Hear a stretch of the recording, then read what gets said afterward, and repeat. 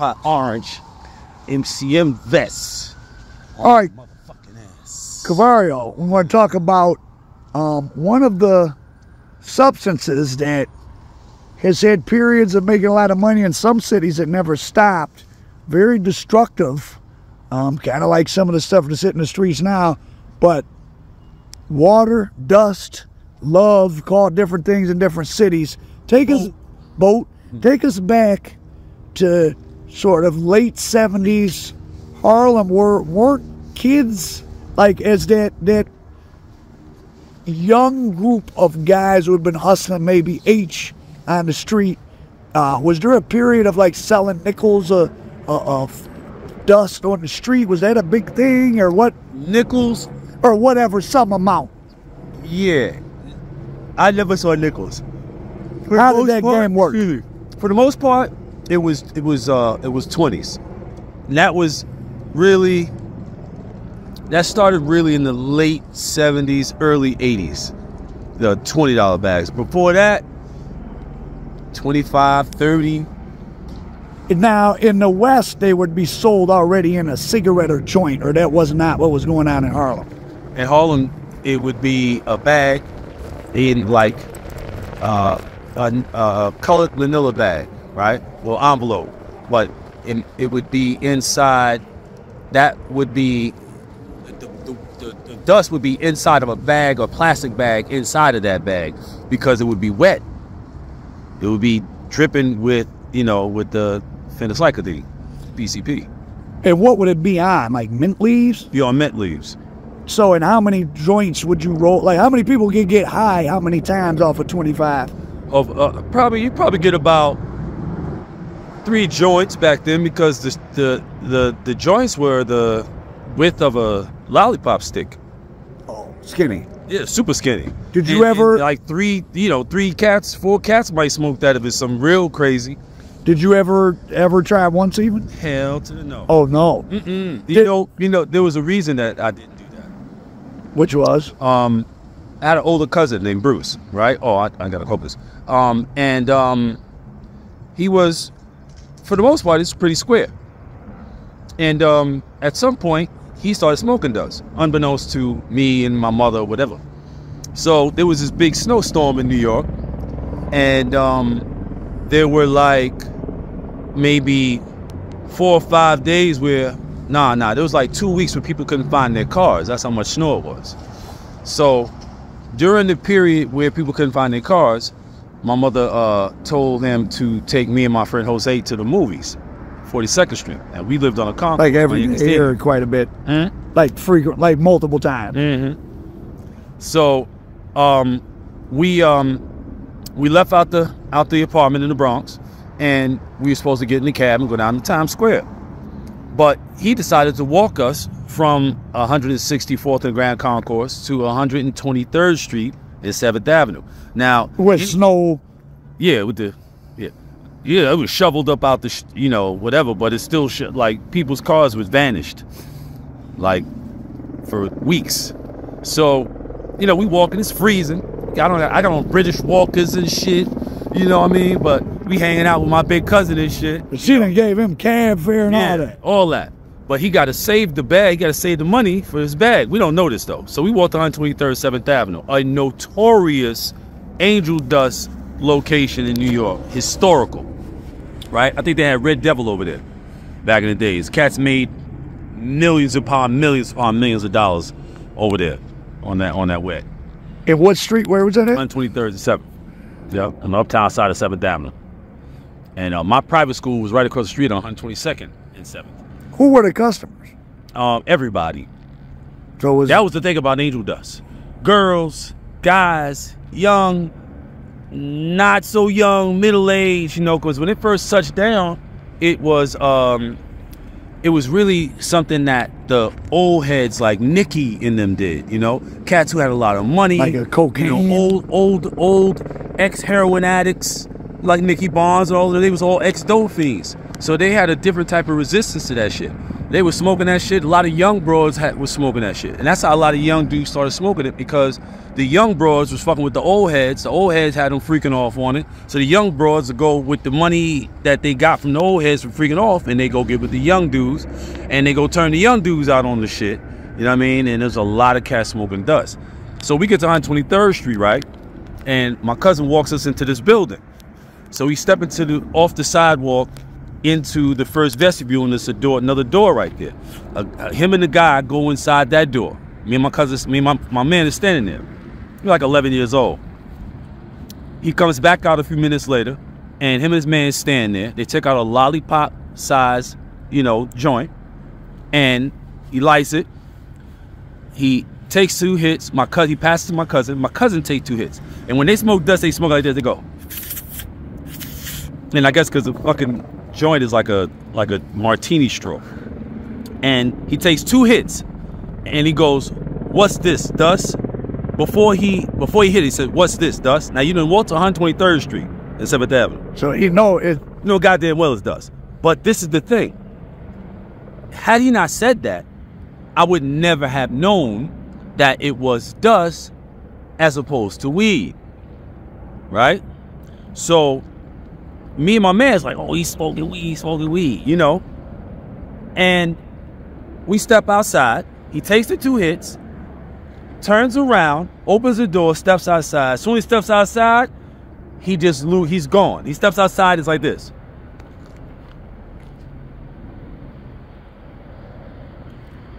Gone. Just gone. Just like that. So we don't know what the fuck is going on.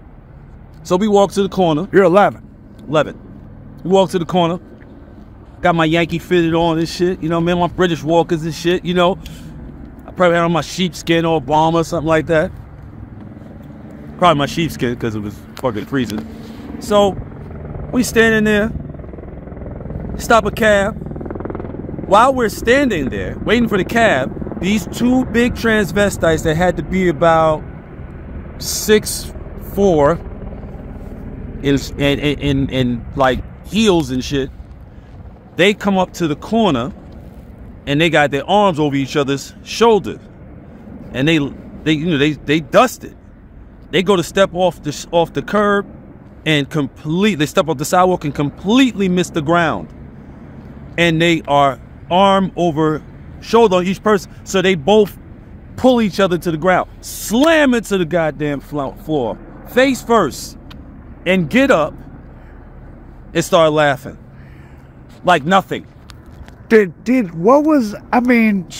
we all hear about the bad, you know, trips and all that, but people must have liked, like, what was it described? What was the enjoyable part described as?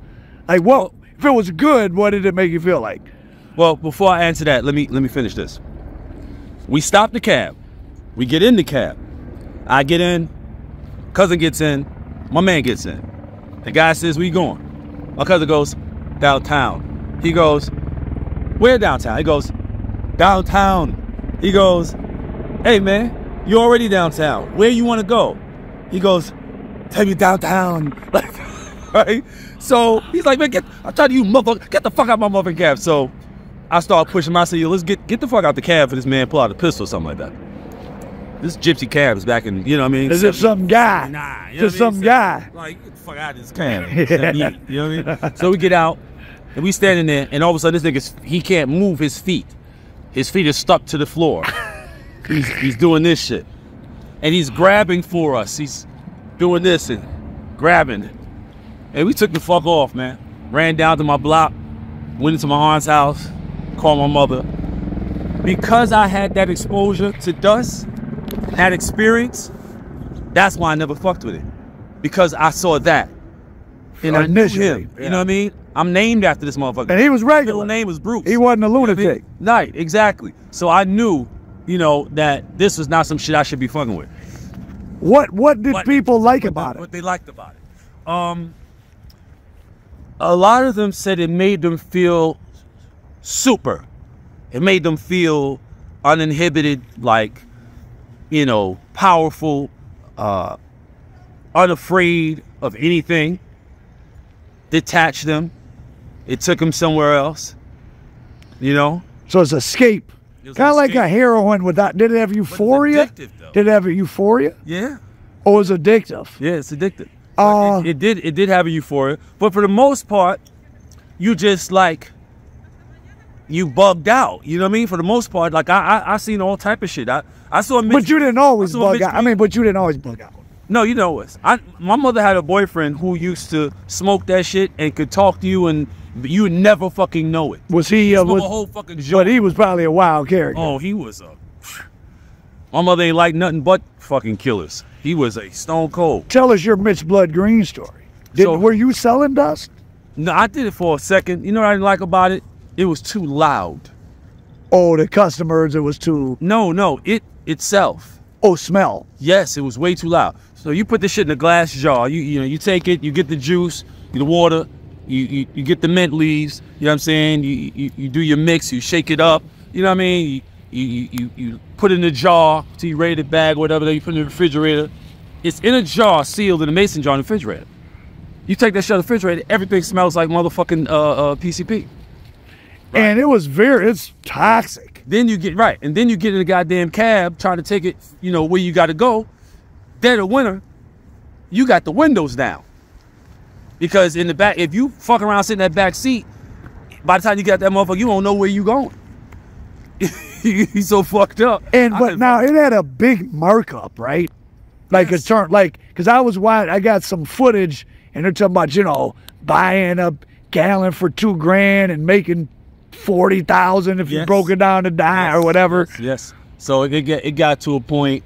I remember at one point they was talking about in New York anyway. They was talking about 40,000 for a gallon. Some shit. Oh, because I was trying to think, if you were in 6 months you get a million. Yeah, the LA gangs, like they was making them and selling them for, I think it might cost them $2,000 in chemicals. So they could sell it for 10 and make 5 times their money, and then you still gonna get 40, and then them people gonna break it down to the street and probably make another 8 times. Yeah, there's a lot of money. Oh, it's like the most markup. Millions off that shit. Oh, that's how come that's something we never. One dude he fucked around and developed Parkinson's. We never hear too much. Like if you look through the old newspaper, you'll see it here and there, and it pops up. I saw a case in 01 in Chicago. Like it's around. Tell us about your buddy that got the Parkinson's. So this was a cat that hustled with us. He was an associate of our family, and he had a lot of movement with that water. Right, he's got a lot of money with him, and I used to see him sometime. We'd be in the club, we'd be in the spot or whatever in Harlem, and his hands would be shaking. And I was like, yo, bro, this is like 1990. So he had been maybe doing it 10, 12 years? Probably been doing it about 10 years, yeah. All right. So was he a user? Not to your knowledge. He drank a little, you know what I mean? And I was like, yo, bro, like you need to, this nigga wasn't wearing masks or nothing, bro. So even when you're shifting heroin, you need to. So the PCP even more so. So when he ended up going to prison, by the time he got into prison, he had developed Parkinson's. Parkinson's. At what age? Probably about 40. So I'd be 8 years, 7 years deep with Parkinson's. Wow. What in prison? What was his out like? I mean, I did see him again outside coming out. He came out of prison, whatever. But he had quirks back then that if you just, if you just around him in those kind of like club, after hours type situation, you just figured, that's his club mode. He had a few drinks. Yeah. He feeling himself, whatever. But when I saw him after the fact, he wasn't never right. I was like, no, he was never right. He was never right. He was fucked up. He was really fucked up the whole time. Damn. You know what I mean? Yeah. Good dude, but he was. And what's the last you knew of him? Nothing. Not, just around. He didn't seem that functional when I seen him. When was it? When was it? Like 2000. No. That was like 2015. Oh, not long ago. He didn't seem. And I ain't seen him since. And he was like couldn't hold a job probably. I mean, he was repeating himself, but he used to do that back in the days, and I didn't think about it. But he was repeating himself now, like right behind each other. Wow. You know what I mean?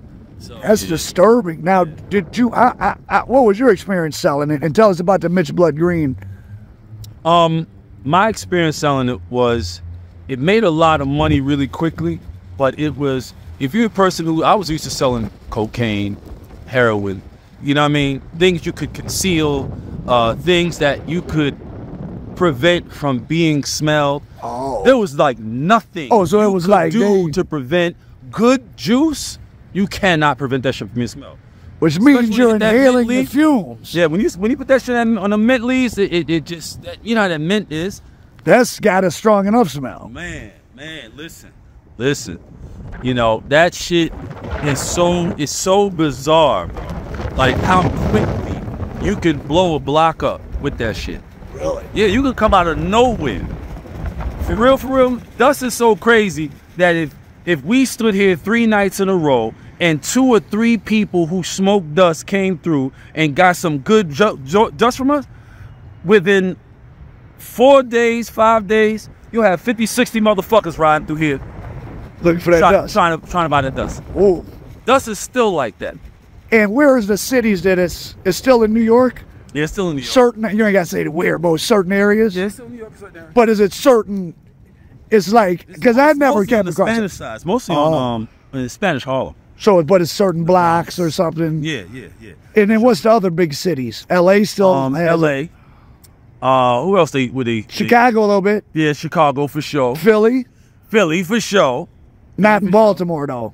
I never really heard of it. But being in Baltimore DC like was that. bad. But DC is definitely bad. And you said that was one of the reasons you didn't want to hustle down there. Yeah, man, because motherfuckers are so zoned out, and everybody was like, first of all, they were adolescents.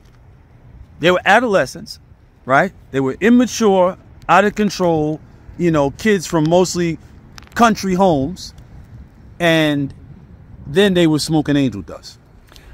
So you think they contributed to DC's being the murder capital? Oh, absolutely. Really? Yes. So they were bad. That was a heavy use city. Yes, hell yeah, man. Niggas be bolted the fuck up. They don't know what they doing. I had some homies out there. I got a homie still who claims he ain't fucking around. But I know you fucking around, nigga. You know what I mean? But the things that he has done. My God, man. This motherfucker had a beautiful, big-ass Suburban. Beautiful joint. And he riding down the highway in Maryland, and he decides that he wants to sit on the window seat, on the window, like in the driver's side window. He wants to sit on that and drive down the highway. Nothing happened? Oh, yeah. Crashed or something? Yeah, he crashed that shit up. He crashed that shit up. Wow. But it's just like, he told me he did this. I was like, yo, bro. And he still goes back to doing Why it. would you do that? That shit is seriously addictive. Oh, so it's seriously addictive. Let me tell you, I had a cousin, another cousin named Skippy. Skippy, he stayed with us a little while in the Bronx, right? My mother loved Skippy to death. Skippy was smoking that shit, but we didn't know that.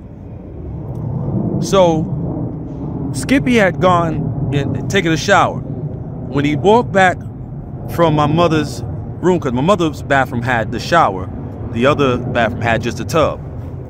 So when he walked out, he walked, you know, down the hall and walked into my room. He had feet print, you know, from his feet being wet on the wood floor. The next day, his feet print were still in the wood. What does that mean? It was the fucking the Chemicals? the chemicals coming out of the bottom of his Oh fucking my feet. God. And it had fucking permeated into the fucking wood. Sounds horrible. Bruh, that shit is the worst. I think that's one of the worst drugs ever, if not the worst.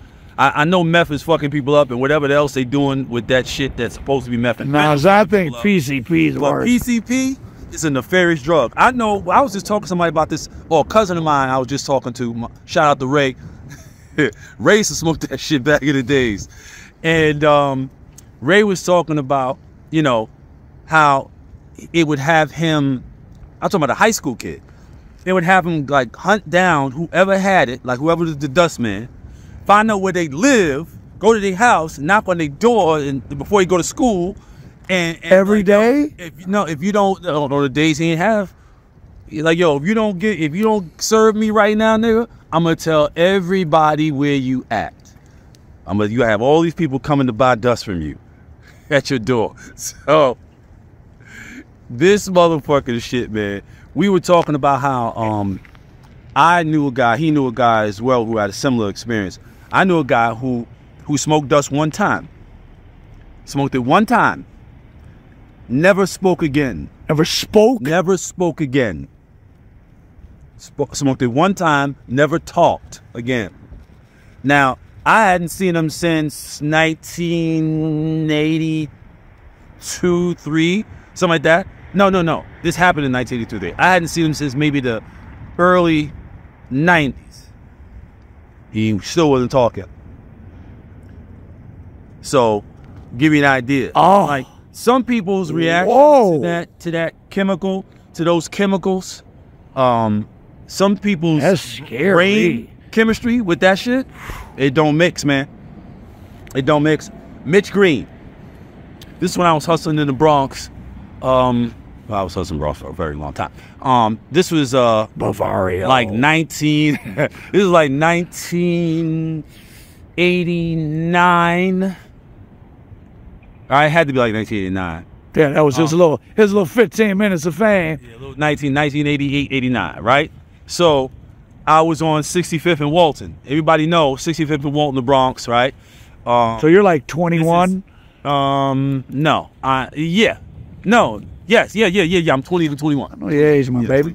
Right? You're my guy. So when But you experienced, you've been selling drugs for damn near a decade. at that point, I had been in the street since 1980. You urchin, You know what I mean? So yeah, true street urchin. So Dog, it's like Michigan. yeah, it's cold out the motherfucker, man. I mean, it's bugged because I don't have no sleeves, but with this hoodie up, I'm not cold. All right. So, Mitch Green came up to 65th.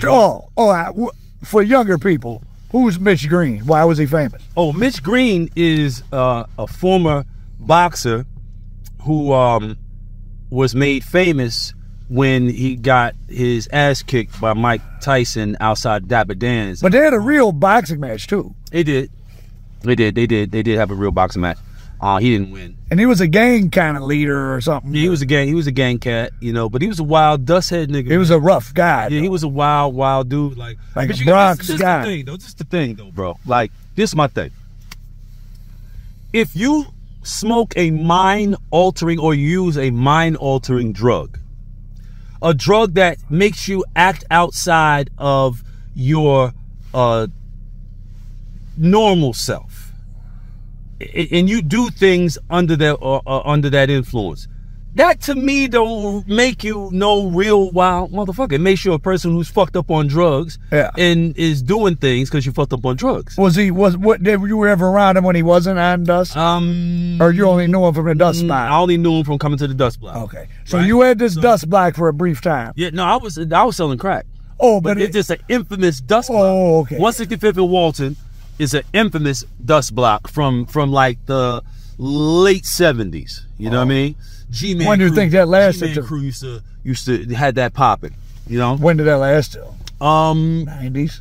It definitely lasted till the 90s because I left in 89 and I gave my building to my man Jama. He was a Jamaican cat that I fucked with hard out there.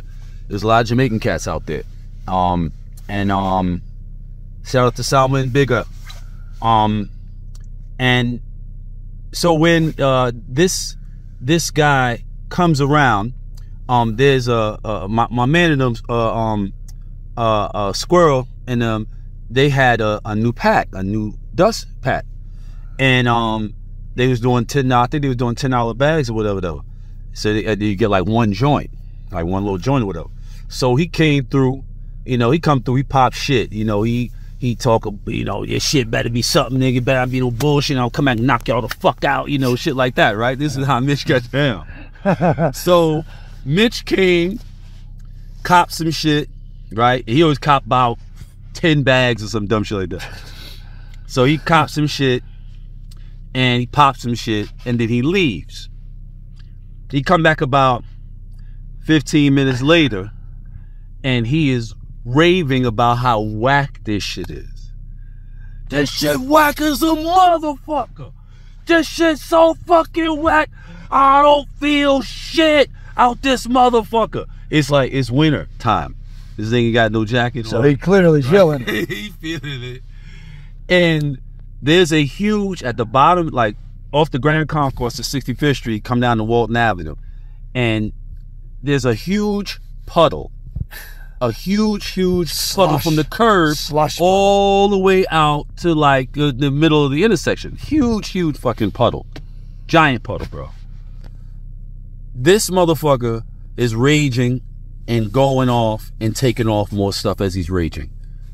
And taking off more stuff as he's raging.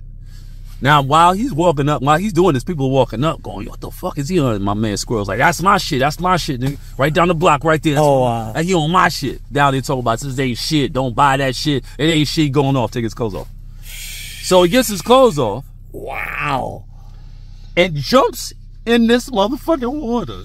So, you ever talk to one after, like, what do they think they're doing? Or they don't know, no telling. Like, what is it they think they're doing? Bro, like, I've had conversations with them, right? Because some of these was my close friends. I've had conversations with them. I had one motherfucker tell me, because I was like, yo, why did it take you so long to step that don't sound fun. Bro, it's like some, I need to escape my reality shit. Like, hardcore, I need to escape my reality. Plus, you're outside, bro. Like, anything can... Bro. This motherfucker was standing at this curb for like 15 minutes trying to get up this curb. He said every time he was to step up the curb, the curb would get big. He said it would shoot up to like, he had to look up to it. So every few minutes he was going like this. He'd go like this and he'd go, right? And I was like, yo, bro, what the fuck was going on with you? And he said, yo, every time I went to step on it, the shit went. I said, you literally saw it go up like that? He said, yeah. I said, bro, like, why would you want to use some shit like that? And how you think, like, I was like, I don't know what you motherfuckers is really built like. Because y'all so dusty that I don't know whether it's you or this fucking And drug. they was pretty, so the people was using it was, because I always thought it was like some once in a, because it was so extreme once in a while. But if you were doing it, you were doing it. Motherfuckers smooth that shit every day. Wow. People have told me that about people in L.A. Wow. Every day. They're addicted. They have to. They smoke that shit every day. So there's a withdrawal or some sort, or they just... Yeah, I'm pretty sure there's a withdrawal. Or they just psychologically addicted like cocaine. Like a crack. Probably, but there's so much shit in that concoction. Oh, ain't no telling. That there's no telling what it is that you might be fucking... Because this is like you know, the I guess just to say it in a jokey term, like the black man's meth. Some black guy's in a lab who ain't no scientist, who done got some chemicals from some Chinese shady company somewhere, is following some recipe they got in prison. Yep. Basically. Yep. Shit. Yep. It's or you done came to L.A. and went to because Compton was known for the water. Yeah. For the water. Man, I've said this early on in this interaction, but it was known, and I think they still pretty much subscribe to this idea. If you sell that shit for 6 months, you definitely be a millionaire. But if you get jammed with it, they'll try to L your ass out. Oh, so they it's bad. Yeah, they get jammed with some dust, man. They try to give you fucking ass life. Like on some manufacturing shit. Yeah. Yeah, that shit's dangerous. It's dangerous as fuck. And to close on us, well, this has been serious and somber, but a few laughs, but and we did along. I got another one. Okay. Another dust story. Okay. Now this one is real crazy. This is one of the earlier ones. So there was I know a lot of dudes who smoked a lot of dust, bro, and they just basically walked around like the Walking Dead, like lumbering around like that all fucking day long. Wow.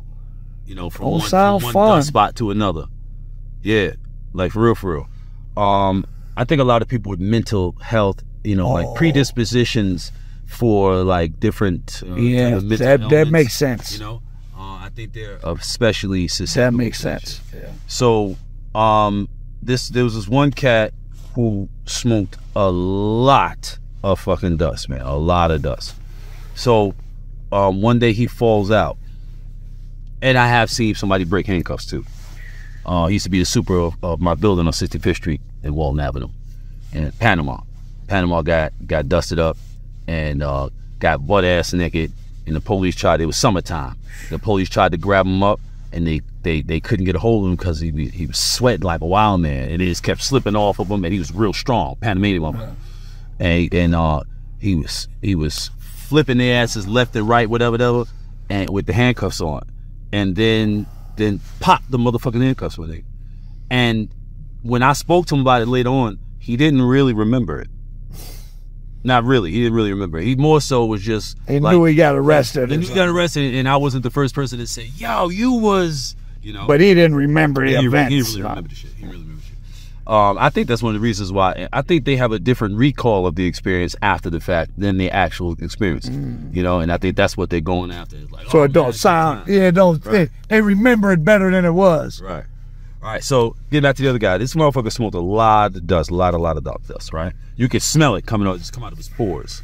And they were able to work, or you don't know that? I mean, some people were. It's like dope fiends. Some people were. Were there people? If you were, sound like if you were doing it, you couldn't be selling it because you were too out of it. People did.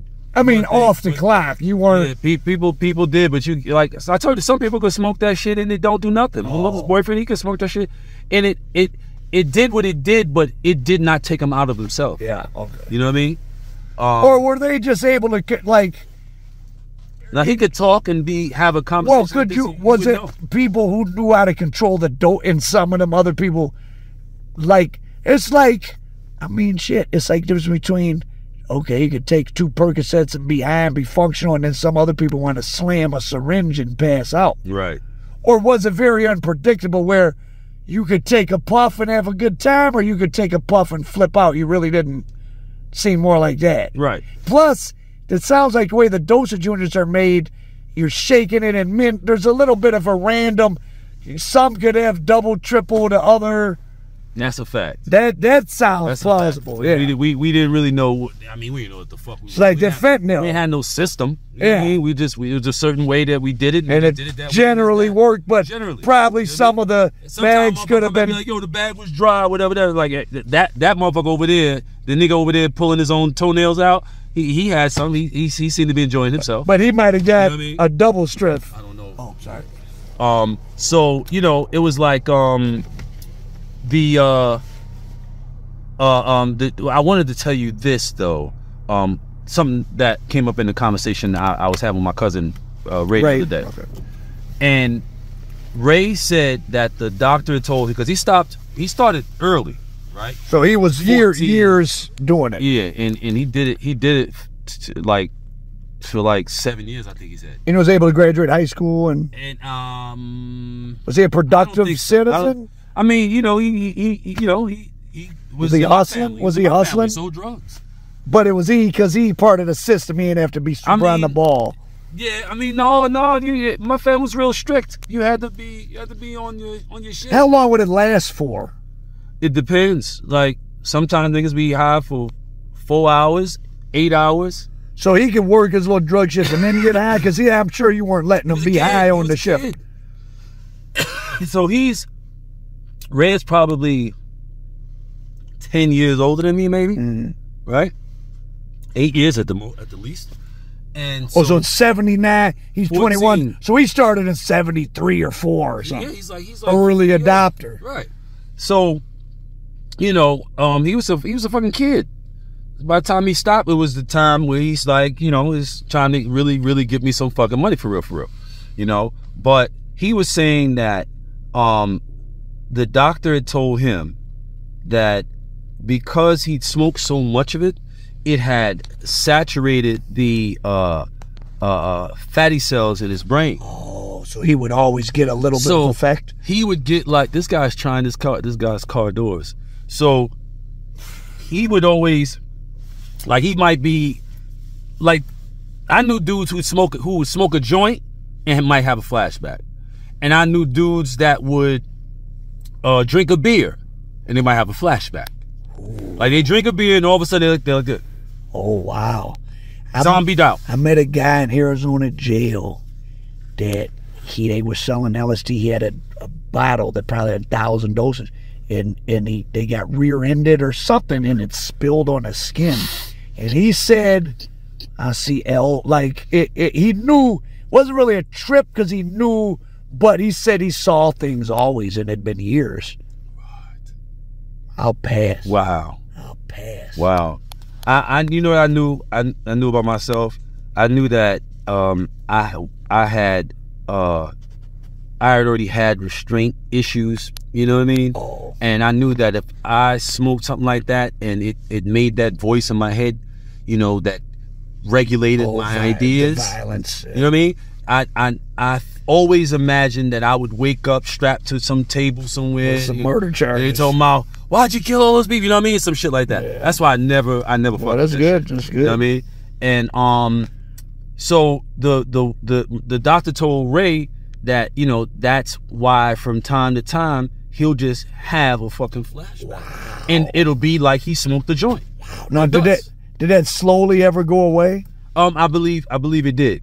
Dog, don't. Speaking of dust, don't come over here. Don't be messing with us. Don't come over here, bro. Do we know someone's in the car? Don't come over here, bro. Don't come over here, bro. Don't come over here, bro. No, I don't smoke. See, he don't like. Bruh. Fuck, he think? Yeah, it's like they not in this world. Okay, I mean, you don't want to. He might be. add an ass whooping to your fucking. He damn near see that's what drug is. That's not a stimulant. That to me is definitely a mental condition. But it could. He's probably schizophrenic. Could see, but Sam like it's a dust. Like a schizophrenic. They still smoke. They say Captain in his house. You can knock on the door, get a damn bag. Yeah. Now what's interesting, like where Lucho and Watts, he said it's not. I mean, he don't do it, so he would know. But he said don't seem prevalent. But he said over in Compton, and I've met some Compton guys like this is a thing. Really? And they're like, yeah, man, forget it. Like, yeah, because they use it. You know, like sometimes if you're going to do like go on a mission, it's funny. You know, ecstasy's supposed to make you so loving. I remember that was a thing in Detroit. I'm sure everywhere of like in those bad environments. If you was to shoot, do some ecstasy to go do violence. Really? Yeah, because it's releasing emotions, and if you got bad, as they say, a bad spirit on you, but people would do violence off of it. That's crazy. But a strong chemical acting with our brain, each individual's personal life history. That's right. All those are factors. Yeah. Because all of those things contribute to a chemical condition. Look what alcohol, what different effects. There's happy drunks. There's evil drunks. There's fall asleep drunks. There's, you don't really notice they're drunk until they fall over. Like, there's people who start off fun, then get evil, then they can't talk. That's alcohol. There's people who have one drink and you'll think they had 10. Yeah. Oh, yeah. Yeah. Slurring and everything. Yep. So, So the one guy smoked all this dust, right? Ray. No. Oh. Ray, that's my cousin I was telling you about with the flashbacks and shit. Yeah. How this shit will stick with a person for years. Yeah. After they've stopped doing it. So this one guy smoked all this dust, right? Outrageous. And was known to have a very high tolerance, so he could smoke a lot of this shit. So one day he goes out. He passes out, right? Falls out. So they call an ambulance to come and get him. Ambulance comes to get him. The guy reaches down to lift him up and put him on the gurney. And when he reaches down and puts his hands behind his shoulders, he jumps back. And people are like, what's wrong? What's wrong? And he's like, he's not on the ground. He's not on the ground. Oh, he's like levitating? The motherfucker wasn't on the ground. This shit, he had so much of this shit in him that this shit was coming out of him like a force, bro. The motherfucker wasn't on the ground, bro. Now, there are people who were there as well. I'm not that fucking old. So there's somebody. No, you never. You don't tell metaphysical. No, you don't tell metaphysical. No, you don't tell metaphysical stories. Yeah, no, you ain't one of them. I saw a ghost type guys. Yeah. I'm like, yo, bro, that shit is nothing to be fucking. Or he could have been like, who knows, like his neck and heels could have been holding him, and his body could have been so rigid or something weird. Something weird. Something weird. I mean, they defied many of the laws that we understand, bro. Wow. You know what I mean? I seen them get hit by cars and be get straight hit by baseball bats, and it's like nothing. And were they hurt the next day? No, you didn't. But at the time. It would be some shit that would stop another person, like, period, and they get right the fuck back up. So that wasn't, we used to see that in movies, that wasn't no myth. Nah, bro. Those motherfuckers really go. They go. Like, that shit is. Now, DC, really they were calling it love boat. Like, was it a sexual? No. For some people? No, I mean, I think. When you say broads were freaking off, like. Yeah, I think, it just... Nikki liked to mix it with cocaine. It's a super inhibition. Yeah, like it removes all the inhibitions. You know what I mean? I wouldn't normally have sex. Duper. I wouldn't normally have sex with your fat, nasty ass. But. Right, exactly. your old pasty ass, your old baggy ass. I wouldn't have, you know what I mean? But that's how they got them young bros back then. You know what I mean? Like, they... Nikki said that he loved... He'd do cocaine and PCP, yep, and it extended the orgasm for 10 or whatever he said in his documentary. But that was his. Speaking of Nikki, well, before we get into Nikki, just to end on a somber note, you lost one of your fathers, one of the men. Yes. To my burnout, right? Yeah, And we told it in depth, just briefly. I mean. I was talking to Reggie Douglas, right? I was talking to Reggie's girlfriend who grew up in my neighborhood, right? And she told me this recently when we were doing the interview. She saw Bernard run by her naked that day. Oh, so he might have done something. The corner store. No, I mean, he whatever I don't think it was. He was in Philly. No. Oh, you talking about my father? You talking about my stepfather, Tracy? We got killed during the deal. Okay, yeah. So, Tracy was one of the early pioneers of the dust thing in the city, in New York, right? And he got put onto it by a Jewish guy in the garment district who had a connect for it, right? A Hasidic dude. And so he started moving uptown. This is after cats had come over from Cali and had started, like, they would come over, they'd have so much. So did Cali seem like the first big, like, they're the ones who brought it over to our side. Oh, okay. And they would come and they would rock what they had, and then they're gone. So then people were like, damn, when, where the Cali niggas at, when they coming back, whatever. So he was one of the first guys to really bring it out, where it was there like that. And he went to, at one point, go and see some people. I'm assuming also, about more dust, whatever. He used to hide he used to transport it. He used to get it from the port in Philly, and he would transport it in fish. Oh, that was the only thing that could cover the smell. He was acting like he was fishing. He transported inside the fish. All right. So he went to go do a deal, and he brought his girlfriend with him, and they robbed them, and then they put them in the closet in the hotel, and then they shot through the closet and killed them and shit. Crazy way for a guy like him to end, because he's really a kind and like, not a violent guy. You know what I'm saying? Like, I'm sure, if he had to do something, he would do what he had to do, but he wasn't a person that, violence was his forte. He wasn't into it like that. So speaking of Nikki, I just want to close on this, just so this whole thing, and it was the cities it's most well documented in, where we know it happened early, and it became this thing now all through the 80s, by young teenagers selling drugs, but in In Harlem, for sure, I don't know about Brooklyn. Harlem and Detroit, you had these early cultures in the 70s of 13, 14, 15-year-olds being put into big position in the drug game. And, you know, as an older person, I think about, like, you know, even when I was doing shady stuff like this, like, oh, it's like if you came to visit me in L.A. and I had some 16-year-old Crips driving around in my Porsche, you'd be like, hey, what you got this 16-year-old boy with your car? Like, what are you doing? And what did your mother tell you about Nicky and them? She said, don't fuck around them dudes. Them dudes is faggots, man.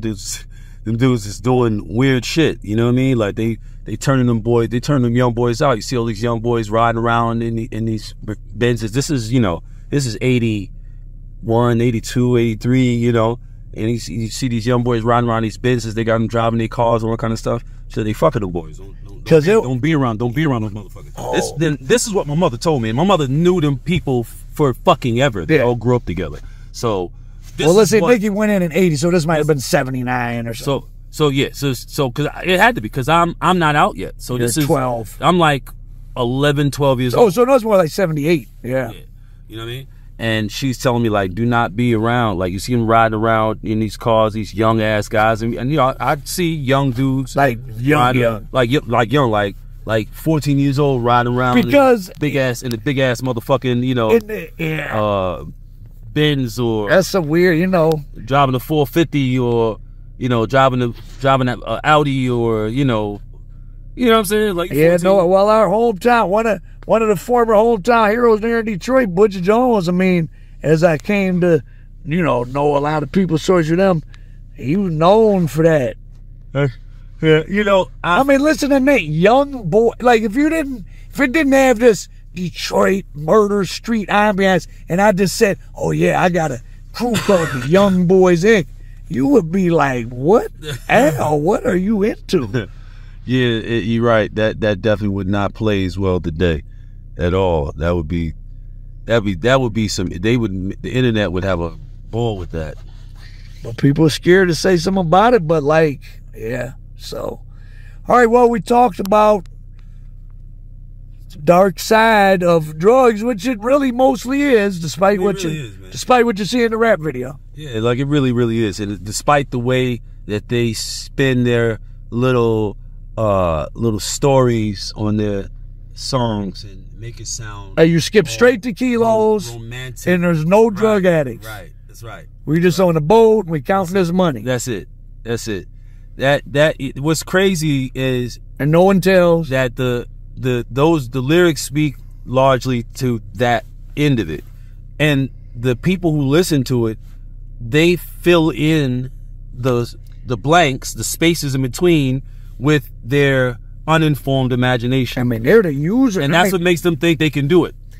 Yeah, because their uninformed imagination. In their uninformed imagination, they figure out all the stuff in between, the popping of the bottles and the buying of the cars and the jewelry and the screwing of the broads. You know what I mean? I mean, as someone that didn't have access, like didn't have a family, but put me out, that tried, man, being 14 and 89, and you got an 8-ball, and how that turns into $1 million. Man, it was rough. Because first of all, when you on them treacherous neighborhoods, like everyone, your customer ain't no white person coming who you're charging double for. It's recently paroled black men with guns beating on your door, and you know they ain't got no money, and they want some crap. Like, it was, you holding a gun in one end and the rocks in the other, pick one, and you aiming a gun at. Yeah, I did not like selling crack. Yo, that kind of a circumstance. But that's what most people, unless you was plugged in. That's kind of crazy. I always had organization, Well, you grew up in it. I had a block, a building, spots. I had a lot of apartments. I had a lot of spots, a lot of places that I sold my dope from. I sold my crack from. When it came